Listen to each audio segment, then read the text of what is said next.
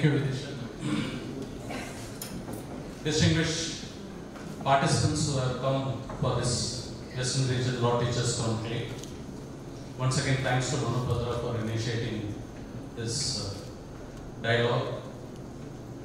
We have with us today Lalit Bhasin, Dr. Lalit Bhasin. In fact, many universities wanted to confer doctorate on Lalit Bhasin for his contribution to the legal profession and legal education. It's really a great opportunity that though I have been talking with Dr. Lalit Bhasin at multiple occasions, but this conversation that what I am going to have with Dr. Lalit Bhasin is on your behalf. I don't think many of us are, I don't think any one of us have been born when Dr. Lalit Bhasin started his legal profession. I would request all the audience to give a big round of applause that he has completed 61 years of service in the legal profession. I have a standing ovation for someone who has served the legal profession for almost 61 years now.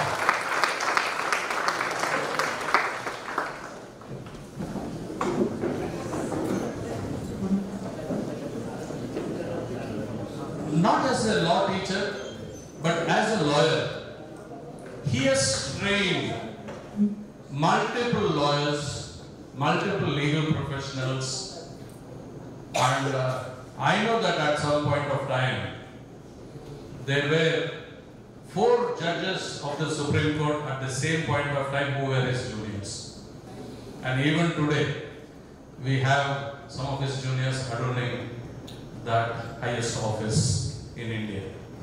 So we have the pleasure of having Dr. Lalit Bhasin with us. Sir, thank you so much for accepting our invitation and for being with us. Sir, my first question to you. Before you ask me any questions, all of you would have heard, seen, viewed Coffee with Karan. So, this is my opportunity of coffee with Professor Shanthakumar, who, as he rightly said, he is here on behalf of all of you. So I am having a coffee with all of you while sitting here. Thank you, sir. So my first question to you, sir. You enrolled in the year 1961, 62, and you must have had your law education during that time, before 62. And I know that you have been very closely connected with law teaching institutions, sir, in various capacities. And as law teachers, sir, I must confess that the law teachers community is extremely grateful to you for initiating the Law Teachers Day, Law Teachers Award function, which Dr. Lalit Bhasin initiated, and he does it every year except for the last few years. No other institution honors law teachers except the SILF and Dr. Lalit Bhasin. Because of your long connections with the law schools, sir, can I request you, sir, to tell what kind of transformation you had seen personally since your days as a student of a law school until date? What is the transition that you have seen? Yeah, before answering your very relevant question, I would like to put on record 2 things, which are my observations as a result of the presentations made in the inaugural session. I can tell you with some daring certainty that Indian legal profession is second to none in the world. And again, I can tell you with some daring certainty that the Indian legal education is also second to none. We may not have those big resources, you see, which are available to the developed countries, universities and law schools, but we have stood the test of time. Our law schools are playing a very, very pivotal role. And when I talk of law schools, I am not talking about those, some schools, you know, which just sell out the law degrees. There are hundreds of them spread all over, you see, the country, and the Bar Council has not been able to do anything about that. But I am talking of genuine, bona fide law schools which are there and which are represented here by your presence. You are all distinguished law teachers here, and I can say that Indian legal education has stood the test of time. Yes, new topics, new subjects, new laws keep on coming in. Therefore, you have to keep pace with that. And that, I think, you are adapting. The law schools are adapting. The Information Technology Act came, you see, in late 90s, we had the new Arbitration Act, then mergers and acquisition laws. Everything has been undergoing a change constantly, but you have adapted, you see, to that. And law has not changed. Legal education has not changed, you see, since the time I was a student. We have very steadfastly committed ourselves to remain a profession and not become a business. So that, I think, the law teachers must always keep in mind. Don't let your students, you see, convert this very noble profession into a business, as has been done in many, many Western countries, in Australia also, where you can form companies which are listed also in the stock exchanges, and they are called the law firms. I don't want to see that day in India. I want this to remain a profession. When I started, we had the same laws, whether it was the Civil Procedure Code, the Contract Act, you see, Limitation Act, and same criminal laws, IPC, CRPC, Evidence Act, and then of course the Contract Act. So many laws were there which still continue to be there. Therefore, when I say that we have stood the test of time, the laws remain relevant. And these laws are now like an integral part of our constitutional framework. That is another area of debate, whether this system of administration of justice is suitable for India or not. I don't want to go into that because I have very firm views on this, that this adversarial form of the system of administration of justice, which we have inherited from the British, is not a part of our culture, our tradition, our heritage. It was never there. We had a heritage, you see, of consensual form of delivering justice. We had the Gram Panchayats, and then we had the Zilla Parishads and all that. Even during the Mughal times, people know it, they have heard about it. Adle Jahangir. Adle means justice. Jahangir's justice. Emphasis was always on justice. But when the British came in, they brought in these laws, which are, as I said, now a part of our constitutional framework. We can't do anything about it.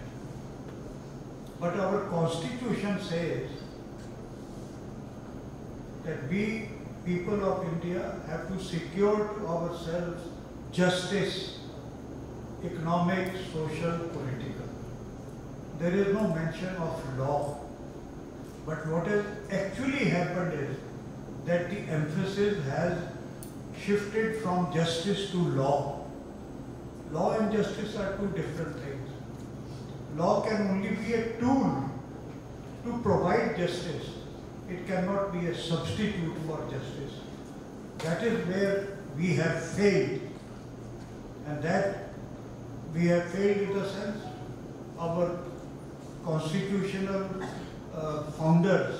constitution founders, they were aware of the element of justice, but at the same time, no care was taken to introduce, you see, system of administration of justice. Education has remained the same. New technologies have come, whether in the law schools also, or there is, as the Dr. Shanthakumar Director also said, hybrid system and all that. But technology can only be used as a tool. It cannot become, you see, a total substitute for legal education. Legal education has to remain the same. Technology only facilitates the learning process, the research process, making to you available at the drop of the hat. You see what you want to know, the case law on natural justice. You want to know the case law on criminal law. You see that rapes and dacoities and other things. You can get all the case law thanks to innovative efforts of Manupatra and other institutions. But emphasis now, what sort of justice we are giving to our citizens of this country?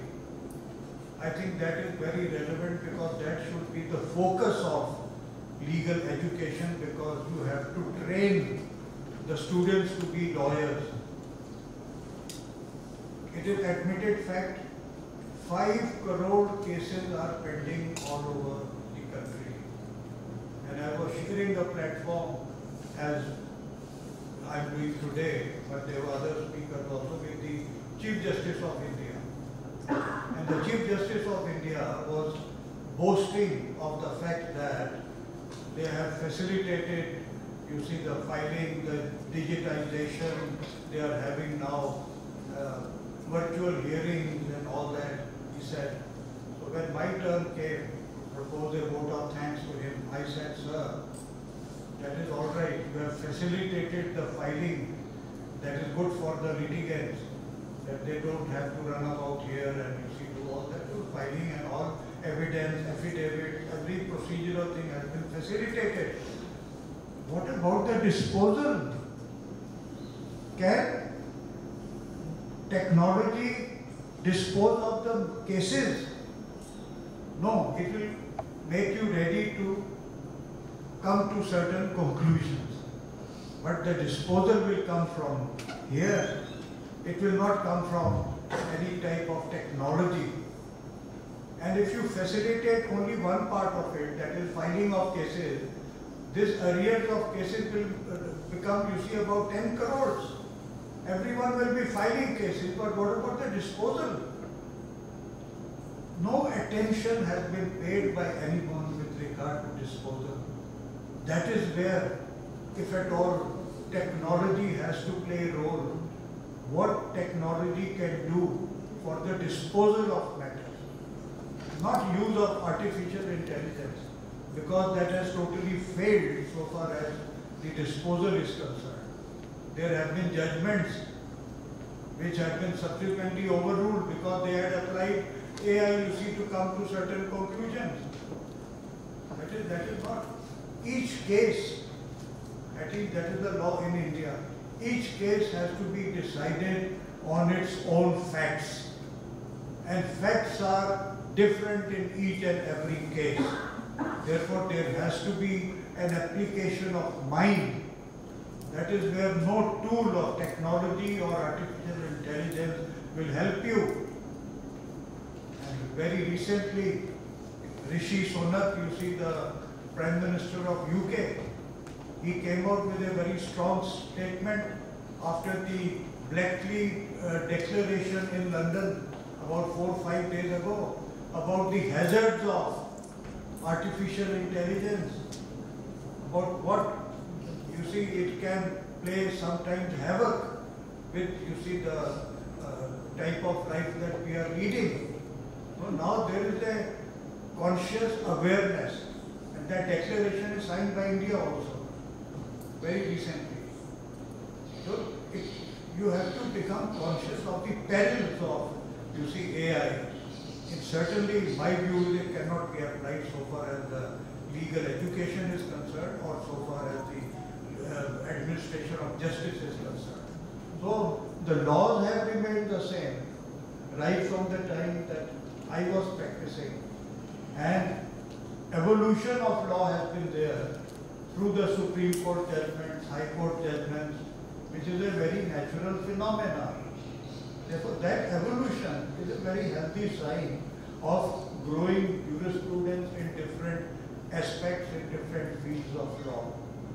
So nothing has changed so far as the system of education is concerned, but there may be more tools now. Students can do their own research. They can, you see, go to various research tools and find out for themselves. But whenever I visit a law school, and I've made it a practice to go to at least 2 law schools every month, I've been invited by them. I always tell them that yes, use this technology, but always remain convinced that there can be no substitute for a law teacher. Law teacher will always remain a very relevant guide to you and help you in your profession. So, I'm sorry I did wrong. No, sir, thank you for making this statement that nothing has changed. This is what is the hypothesis that we wanted to prove, that in legal education so far nothing has changed. It's not reflecting the changes, what exactly is happening. I'm also happy, sir, that you correlated law teaching with the transformation, what's happening in the justice delivery system. It's said that in an adversarial trial, both the plaintiff as well as the defendant knows the truth. It is only the judge who is on a trial. Both the parties know the truth, and ultimately, sir, I see that in the legal profession, there is some change happening from adversarial litigation to dispute resolution, to alternative dispute resolution through arbitration, mediation, and now the focus is more on dispute avoidance by many law firms getting into the work of doing due diligence to ensure that there are no litigation, there are no dispute. Instead of resolving disputes, it's better to avoid disputes. So I see that there is some level of transformation which is happening in the legal profession. What is your opinion, sir, that how law teachers should get into a continuous mode of learning to reflect these changes, what's happening in the legal profession? So what do you think should happen in legal education in the future, at least in the coming decades? You see, as I said, that the system of administration of justice has virtually broken down so far as the Indian citizens are concerned. Our Supreme Court is busy in disposing of matters, you see, of electoral bonds, and you see other mandir cases on caste system, other things Supreme Court is seized of also. But the cases of the ordinary citizens, they are not getting, you see, any relief from the courts. Therefore, by sheer force of circumstances, one had to think of the alternatives to litigation. People thought that arbitration could be an effective tool. Now, arbitration is not open to common person. Arbitration means big corporate fighting, you see, disputes and going for arbitration and spending much more money, you see, than what even litigation would cost, by having our honorable retired judges, you see, as arbitrators and former chief justices and judges and they charge such hefty fee, arbitration fee. I have had the experience that for one day's hearing, it is split into two parts, pre-lunch and post-lunch. So one day is converted into two hearings, which makes the arbitration process very expensive and prolonged because their diaries are full. They will give you date after 6 months. And if it is a tribunal, you have to see the convenience of all the three members of the tribunal, whether it is suitable. So arbitration also, despite various amendments and despite the time frames which have been put now, it has failed to take off in India. So what is the answer? As I said, we have to go back to our heritage, our, ancient system of consensual form of administration of justice, which suited a country like India, such a populous country, but which did, the British people, the British rulers at that time, they thought they could have the luxury of having 2-3 tier system, starting with the lowest court, then going to the upper, then going to the High Court, and eventually leading up to the House of Lords. Now they have the Supreme Court also there. It suited a small country like UK, but it never suited a country like India. Therefore, the answer is samjhauta. Try to settle the disputes. And that is where the responsibility of the law school comes in. And I have been saying it, advising the law school to have something of developing negotiating skills among the students by having some disputes which are sent for moot mediation. Have those fake, events to harness, the skills of people to settle the dispute. Now, supposing there is a dispute between two big corporate bodies, the general counsel of one should be talking to the other, trying to resolve the dispute, and they can negotiate, they can discuss. That will be the answer. This new mediation law will also not help. Actually, for mediation, you don't need any law. You need a change of mindset. And that mindset cannot be brought about by law. So despite this new, act coming in, it is not going to ease unless there is a change in the mindset of people that we must try to settle our disputes. And that is where the law schools have to take the lead by firstly emphasizing the need for settlement of disputes among the students, because that is our culture.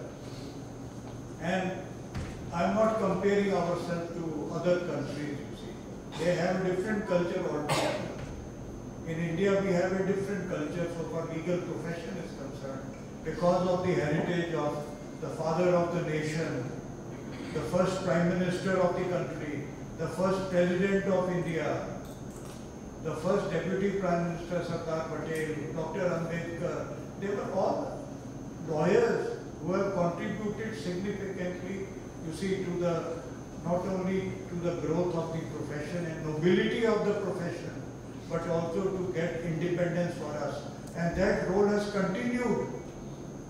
Some of the eminent people have been there as cabinet ministers, whether it was Mr. Chidambaram or Mr. Arun Jaitley or Ravi Shankar Prasad, or people who are holding such important positions. That is the role that our profession has played. And that role has to be continued. And these very big names which I have quoted to you, along with the names of such eminent whom I consider my mentor, that is Fali Nariman. I consider him to be my mentor because although the age difference is only 10-12 years, but I have learned a lot from him. So that would be in line with what even Professor Madhav Menon was a great friend of mine, and he was known as the father of modern Indian legal education, who set up the National Law University I was like a founder member of that Bangalore University. He never wanted to see the system to be substituted by another system of legal education. He only wanted the system to be improved. That is, technology to come to the aid of the existing system, not to become a substitute, for the existing system. That is the difference. That is what he was propagating. And we have had that excellent relationship for more than 20 years when he came to Delhi also. So, that developing the negotiating skills and trying to settle the disputes, I think that is the prime need of the hour. If lawyers have to do their duty, they should forget the fact that they may not be earning fee. If the disputes are settled, then who will come to lawyers? No, people will still come to lawyers in order to know whether they should enter into settlement, they should not enter into settlement, whether they should go for mediation, who should be the mediator. The legal advice would still be required. Therefore, you will not become irrelevant. You will remain relevant, but in a positive manner. Rather than promoting litigation or arbitration, your emphasis should shift. And that is my appeal to, all of you faculty members, to inculcate this among the students, the spirit of samjhauta, settlement of disputes, which can only be possible through mediation.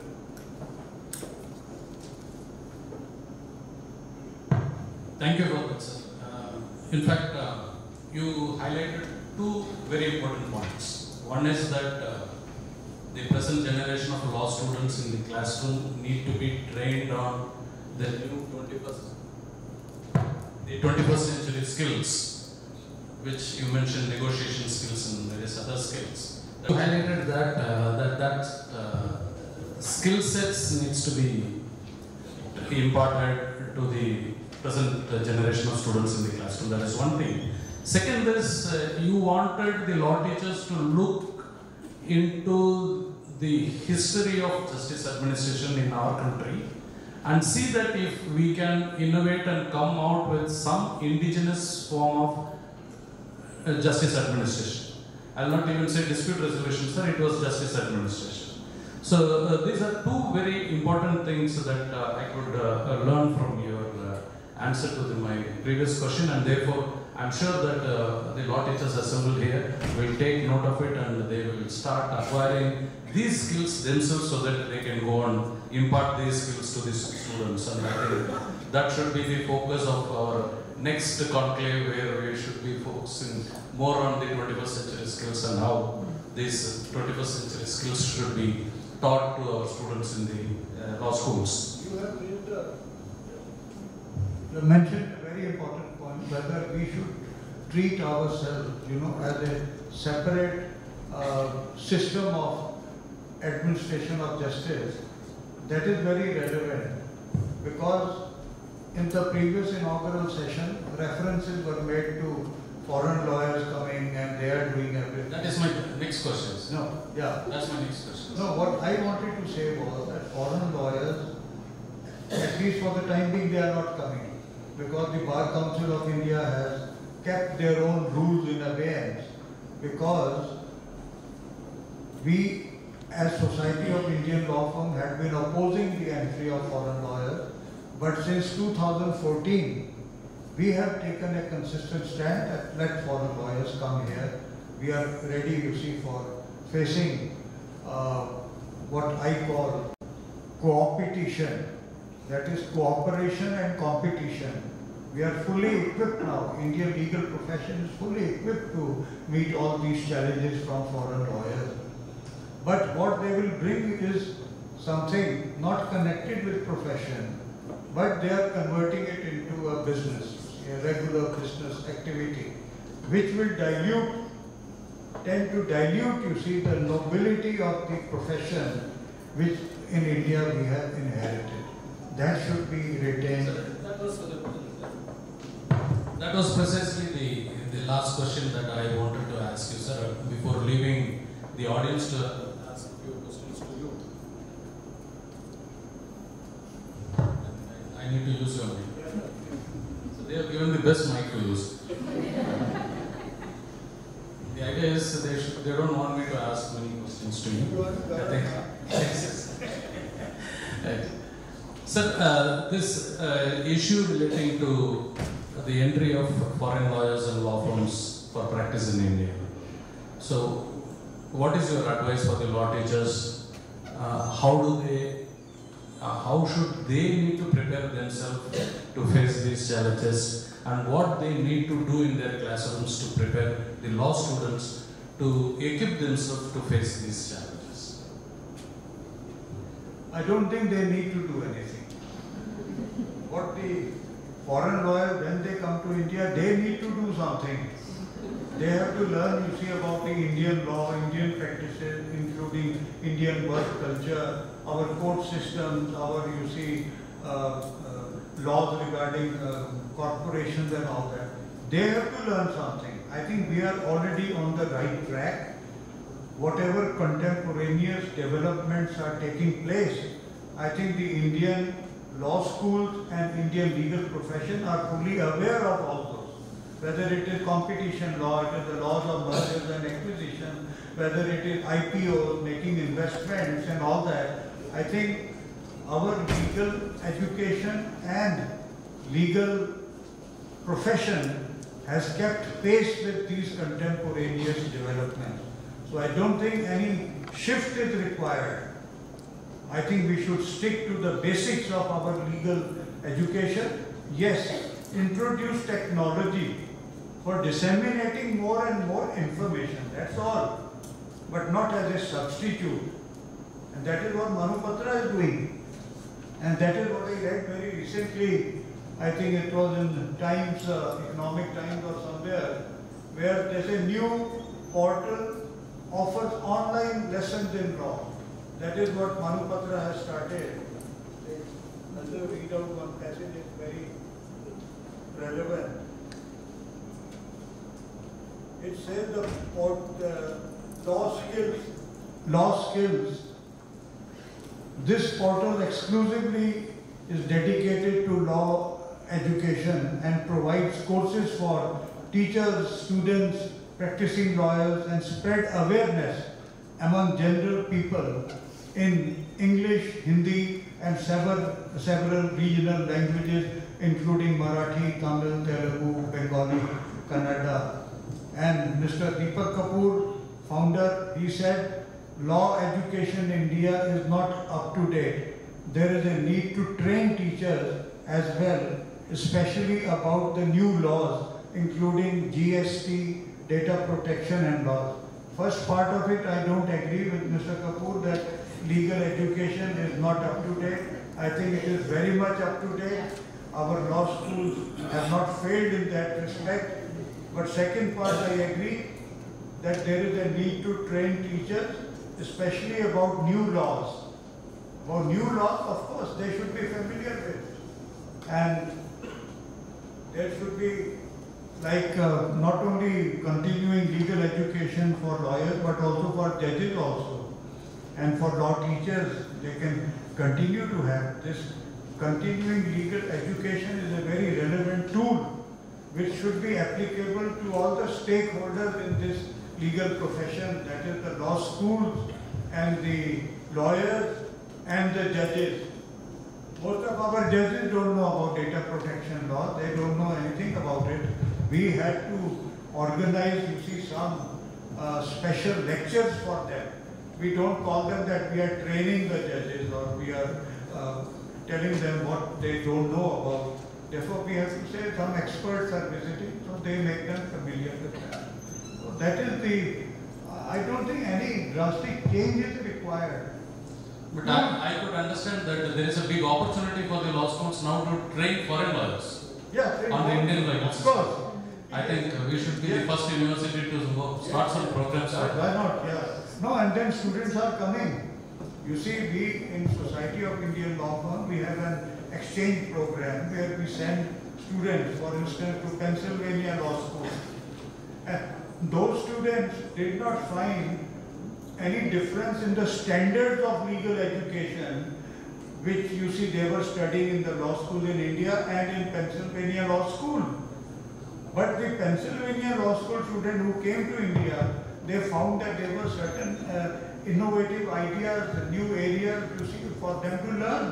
So you are absolutely right, Professor Shanthakumar. I think we should be taking the lead by having not just a university like, what is the Rajkumar University? Jindal. Yeah, Jindal. I think improvement upon that, where you would be teaching, you see, more about regional laws.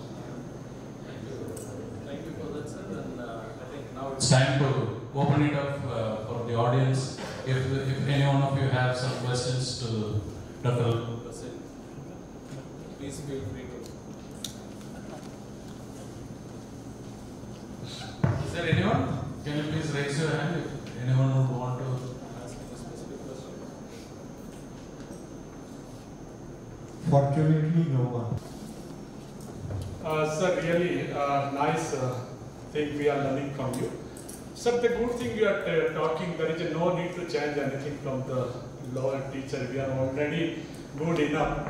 But the question is, there is a difference between what national law school are doing and what traditional our law colleges are doing. There is a big gap between them. As you are saying, the real education, legal education in need of the general public. So what is your view on those legal colleges who are providing the legal education, and what reform you are suggesting particularly for them? See, Professor Madhav Menon made a remarkable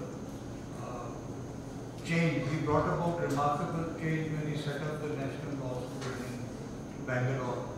That was a great achievement. It was followed then in other states also.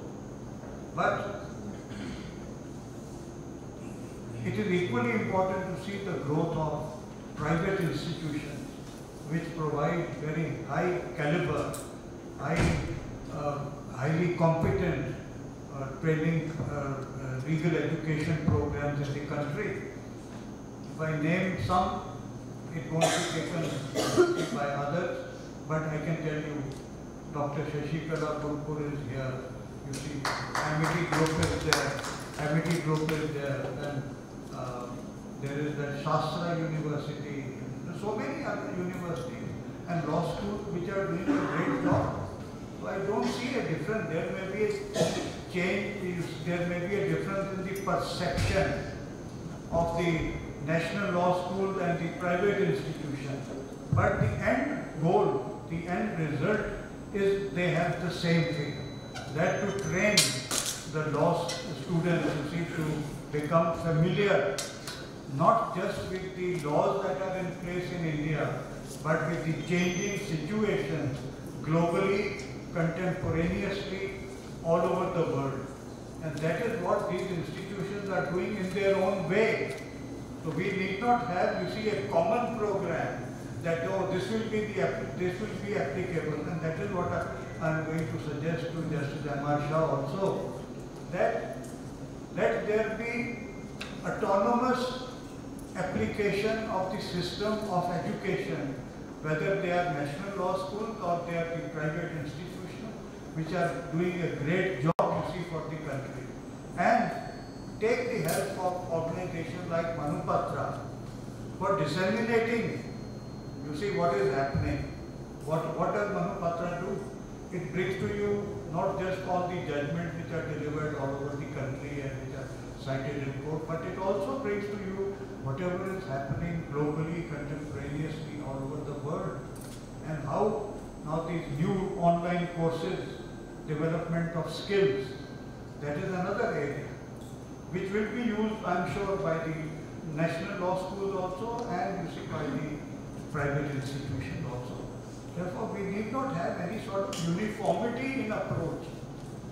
It's the same thing, but the end result is very good, competent law faculties and the law students who emerge from that. There is so much of demand by the law firms that whenever you see the final year students, there are recruitment camps held there. Recruitment camps to take the best students to see and to bring them into the fold of legal profession, whether as in-house counsel or as members of the law firm. Why is that fear? Because you are involved with IBA. They have very strict ethical orientation, and there are very strict ethical proceedings in their associations. Here, if a lawyer misbehaves or does wrongful practice, they are kept outside Consumer Protection Act. In Ireland, first profession to be brought within Consumer Protection Act was legal profession, whereas in our country, medical profession was brought in. I am not saying one justifies the other. We don't have, ethics is celebrated more in violation than in compliance. Whereas in foreign jurisdictions, ethical inquiries are very seriously taken. So, don't you think that nobility is enhanced rather than reduced? That was my... There is no, I can say with some certainty, there is no nobility so far as the foreign lawyers are concerned, because they treat it as a business, you see. And what they do is, just see the marketing they do for the profession. In any state in the United States, on the television you will find someone saying, if you want a divorce, come to me, I am an expert in this, you see. If you have met with some accident, I am the ambulance chaser. I will get you the maximum compensation. Do we want to bring in that sort of a culture in India? In India we are prohibited. We can't even have our proper website. The Bar Council of India rules prohibit. Now the Supreme Court had to intervene, so what has been allowed is, okay, you can have a website, give your name and your area of practice and your address, contact details, that's all. Whereas they can bring in, you see, they can have their brochures brought in, who are the experts in different areas in their firm, what achievement they have done, what deals they have done, $1 million, $1 billion and all those things. We can't do that. In India, we can't have contingency fee. They can have contingency fee. And they are not, you see, subject to Bar Council of India disciplinary rules.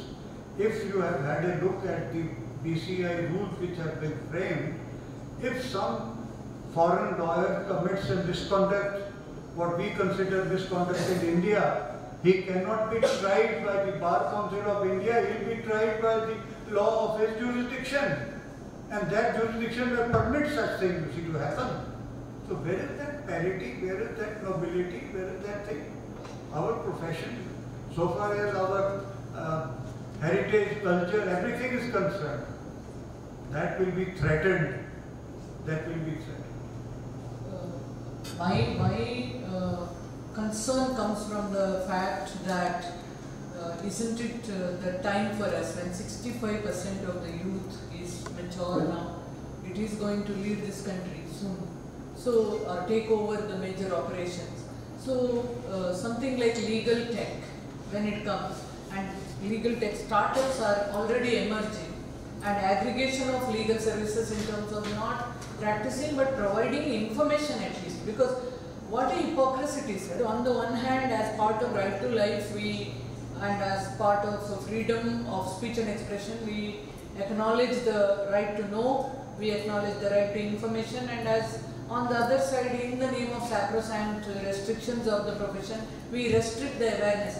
Finally, for the client's right to know, citizens' right to know, shouldn't the lawyer's expertise be not advertised but communicated?